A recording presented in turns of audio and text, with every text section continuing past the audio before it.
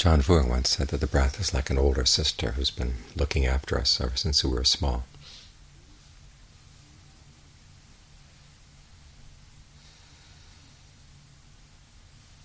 She's cared for us, taken us around everywhere, fed us, kept us alive, basically. And yet we don't pay much attention to her.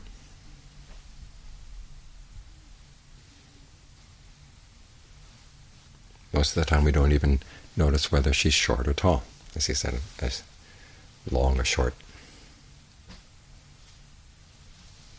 slow or fast, heavy or light.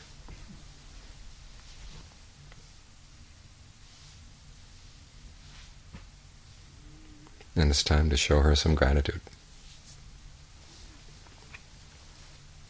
to see what she needs.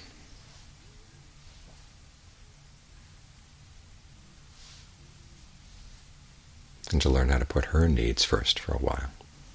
She's been putting us first for a long time.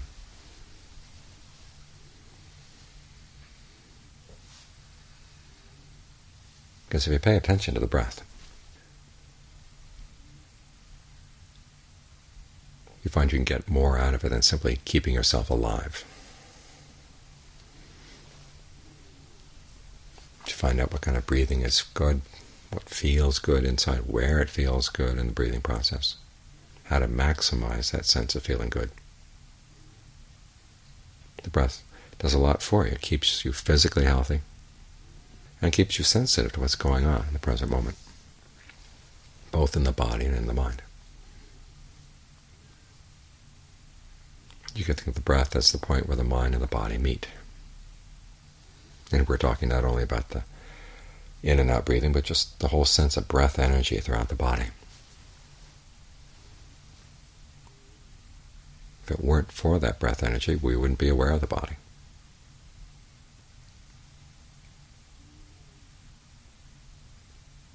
So learn how to put her first for a while.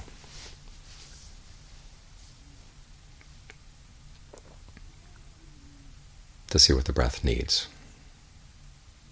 Does it need to be longer, shorter, deeper? Look into it. Take the time to give it some space.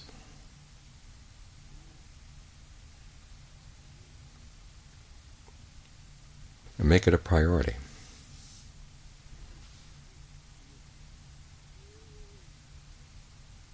That throughout the day you're going to try to stay in touch with the breath as much as you can, to see what it has to tell you. So you don't go jumping into your thought world so quickly. If you really are in touch with the breath, you'll notice that when a thought world forms, even before it's clearly a thought world, there's going to be a stirring in the breath energy. There'll be a point where it's hard to tell whether it's a mental stirring or a physical stirring. And then there'll be the choice to make it either mental or physical. And then you go with the choice. That choice happens so quickly, and it's so automatic, that we hardly realize that it's a choice. But if you slow down and watch,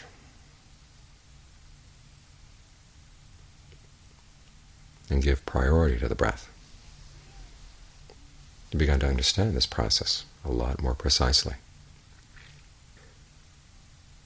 And you won't get hoodwinked into just jumping in with whatever comes along. It's not that the thought hoodwinks you, you basically hoodwink yourself. There's that lapse of mindfulness where certain decisions get made, and there's a little wall put up in the mind so that you can deny that you're responsible for the decisions. You want to learn to see through that. Not go jumping into thought worlds.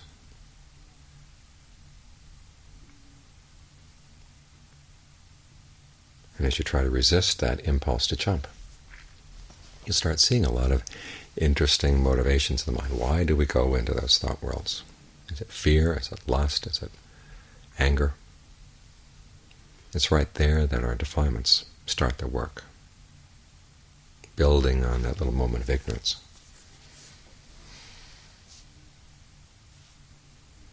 And so if it's fear, you have to ask yourself, what are you afraid of? If it's lust, what are you lusting for? And part of the mind will deny that there's any fear or lust or anything wrong going on at all. It's all perfectly legitimate. But you have to learn how to question that. If you don't question it, you can't see through it. One of the things I notice about Ajahn Fuang, he was a very skeptical sort of person.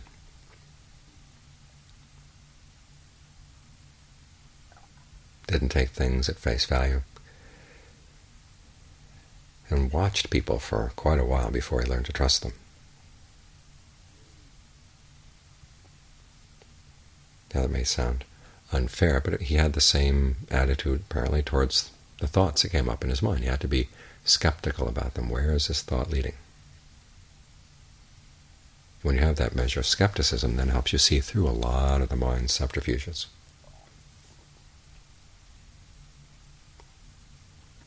And so where do you look for comfort in the midst of that skepticism? You look to the breath.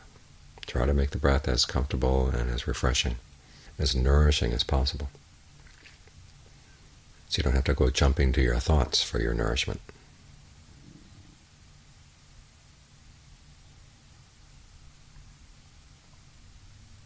And this way you learn how to call into question a lot of your old assumptions, a lot of your old defilements, and put yourself in a position where you don't have to be their slave. You don't have to run when they say run. You don't have to jump when they say jump.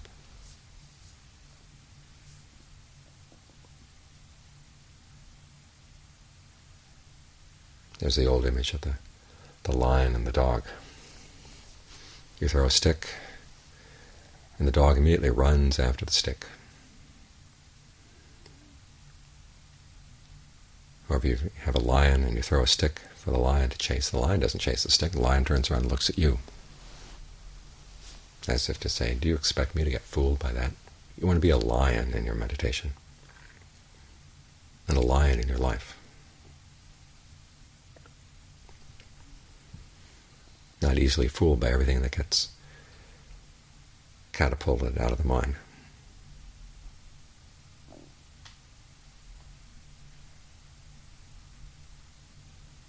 So that whatever thought processes start flowing out, getting thrown out, you stay right here and you turn around, you look at, well, what is it that's throwing out the process? What is it that's the source of the flow? And that's when you see a lot of really interesting things. And you put yourself in a position of more independence. When the Buddha talks about having an island in the midst of a flood, this is what he's talking about. You take the breath in and of itself as your island, that state of mind that stays with the breath, mindful, alert, ardent. That's your island in the midst of all this.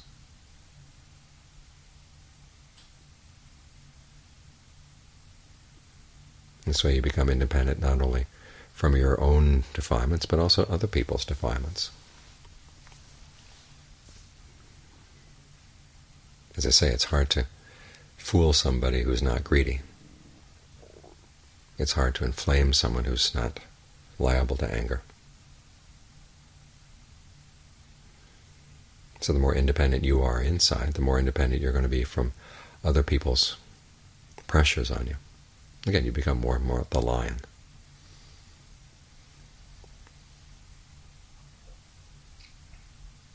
That can see the pressure that's coming from other people for what it is, and not be so quick to run when other people say run, not so quick to jump.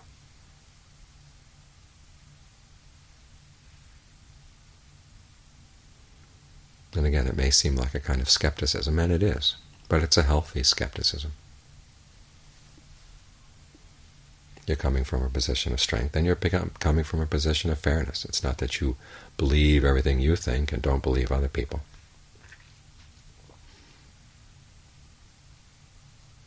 You treat all these pressures, whether they're inside pressures or outside pressures, the same.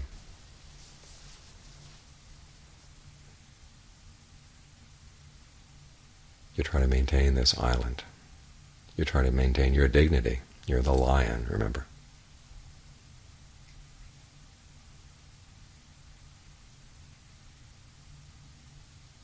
To try to have a sense of how valuable it is to take the breath as your foundation. To give some time to learn about the breath. As John Fuang said, to see why she's been so good to you all along. She's kept you alive. It's time that you tended to her and looked after her. And you see that the more attention you give to her, the more she has to offer you.